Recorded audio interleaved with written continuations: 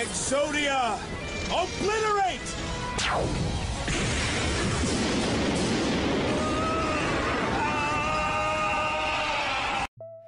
Hey, what is up guys, it's DragonxDuelist here, and today for you guys I want to talk about the future of Yu-Gi-Oh!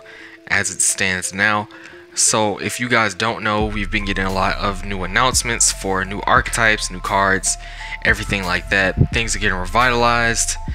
Decks such as Heroes are getting indirect support like Tree Toad through Bahamut Shark and stuff like that. And I think that this current format, if not this current format, then it'll be the next format where we get 90% of the cards that they've been announcing.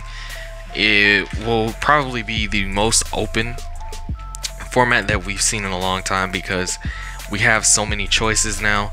It'll be Lunalight, Blue Cat, like Lunalights are getting Junishishis or Zodiacs, as you want to call them, to support their whole archetype.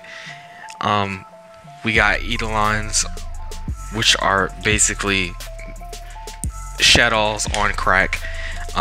We got Spirit Lords or Spirits, which are basically Black Wings, but they fusion and ritual summon.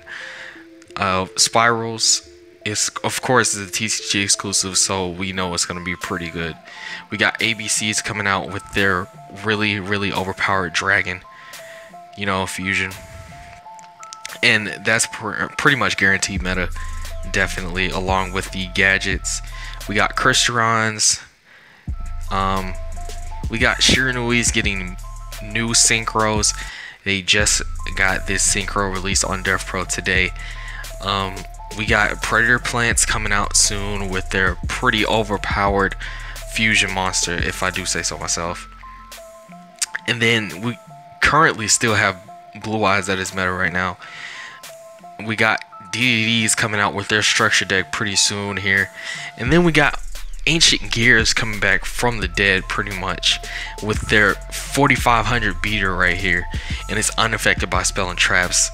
So really, if not this format, the next format will be a very open meta. I'd say this is just a prediction, but I'd say it'll be pretty open because we're gonna be more exposed to newer archetypes, and we're not gonna be restricted like well, last format was pretty open, but we were down to like kind of a monarchy and kind of a monarch format and burning abyss format, stuff like that.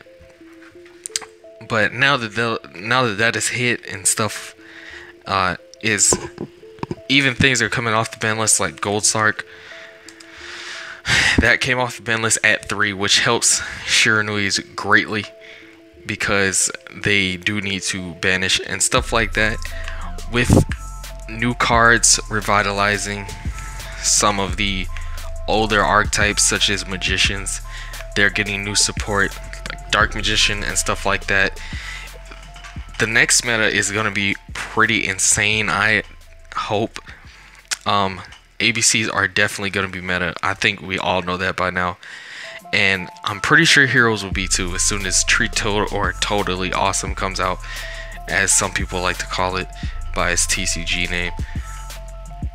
So overall, I do think that the next meta is going to be really interesting to see.